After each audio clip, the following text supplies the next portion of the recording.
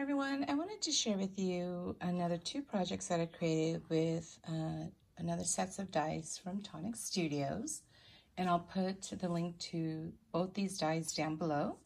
So the first one I want to share with you is this cute tag box. It's such a cute die. So let me show you the die set first. So this is the die right here, and it does come with a ton of dies. So this is what it looks like. It's called Luggage Tag Box Die Set. And then these are all the dies. So you can make all these tags. It comes with like smaller tags, really cute.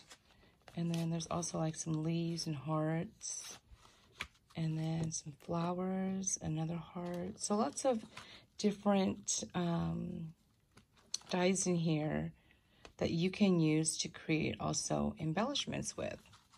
So when I saw this die set, I thought of that as well when I purchased the die. And let me show you the box first. So this is the box. I love the scallop top on there. And this is the Garden Party collection. So it does make the belly band. So I made the belly band using some gold cardstock. And then I just embellished the top with the coordinating ephemera and chipboard pieces from the collection. Okay, and so I made some embellishments. So this is a cute way to give somebody some embellishments just using one die set.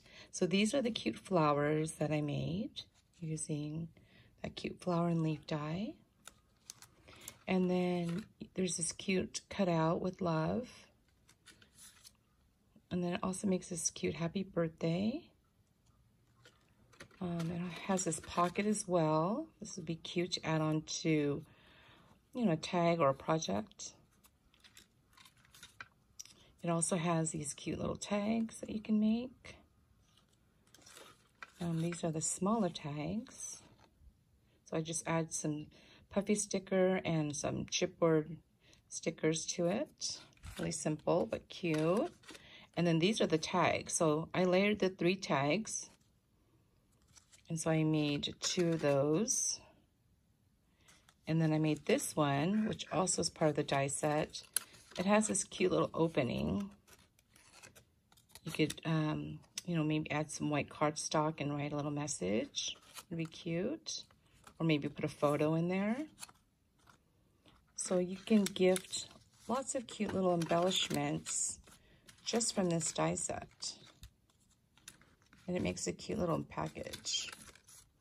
So you just place it all in here. And then it closes up like that. And then you just add the cute belly band.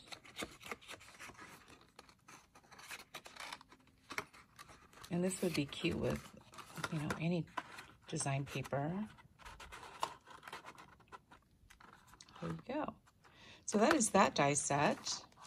And then the other die set I picked up is this luxury clutch bag Blissful butterfly die set.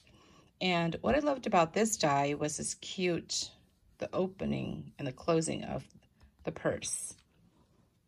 So here's the dies right here. And again, I like to use some of the dies that are in the set as embellishments. So this is what I made. And I love how this turned out. And it makes, again, a cute little clutch bag. I mean, you could see all the little details. That's what I love about Tonic Studios dies. It's just the details that they have in their dies. And this is my favorite part. So it pulls down the butterfly.